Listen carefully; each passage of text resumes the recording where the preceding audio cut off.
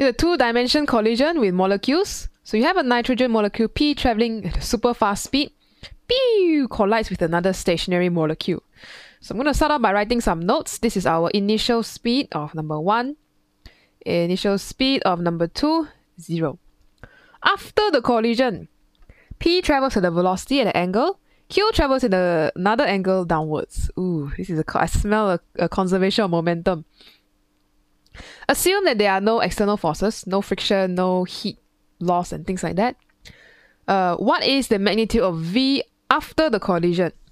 Whenever you see collision, you need to think of conservation of momentum. But in this case, since it's two-dimension, you need to think of horizontal momentum and vertical momentum. So let's look at the horizontal momentum first. In the beginning, this is before anything happened. Oh, never mind, they already wrote it down there. Before, after. So before collision, what is the horizontal component, the total? There's only one guy that's moving, this one. So these are all same mass, right? They're all the same molecules. Nitrogen, right? Nitrogen molecules. Okay, so we'll assume they just have some mass m that I don't know. I'm just going to keep it as that. So m times 320 plus 0. There is nothing to add. So this will just be 320m. Is there any vertical component of motion in the beginning? No, there's none. So vertical component, don't have, 0. After collision, now you have both components. Let's resolve them separately. So let's do the horizontal. Okay, what we need to find now?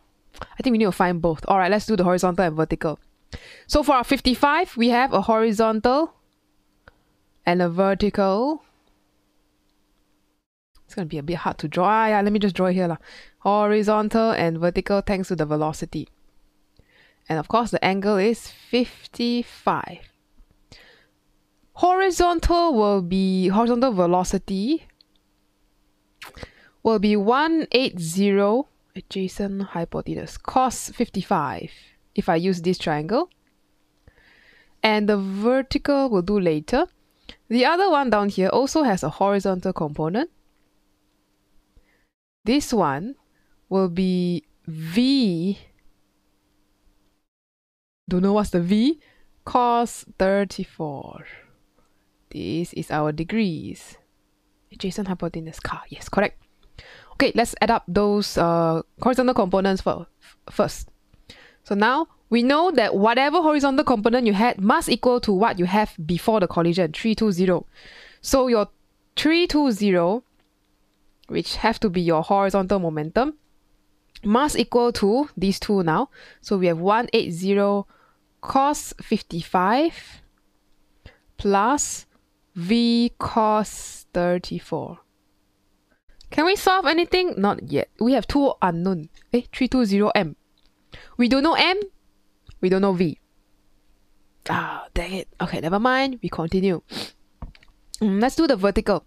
So for first one, P has an upwards vertical component. This will be 180 for velocity, sine 55.